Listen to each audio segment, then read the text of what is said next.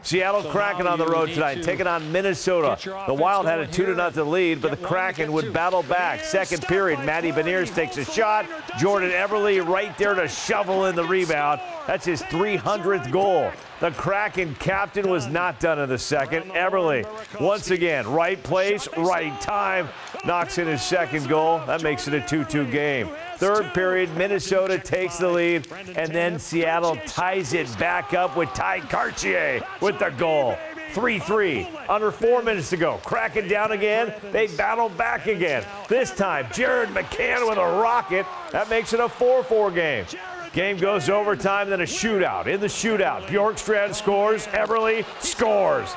Then the Wild would miss on their third attempt. Win number 1 in the books. Kraken win 5-4 in a shootout. That was amazing. Good, great game. We will have much more on that coming up tonight at 10 and 11. And, of course, Kraken home ice coming up tonight as well at 10:30 on Caw. So awesome. That's a great show to look forward to, especially after a win like today. Indeed. Love it. Chris, thanks. We'll be right back.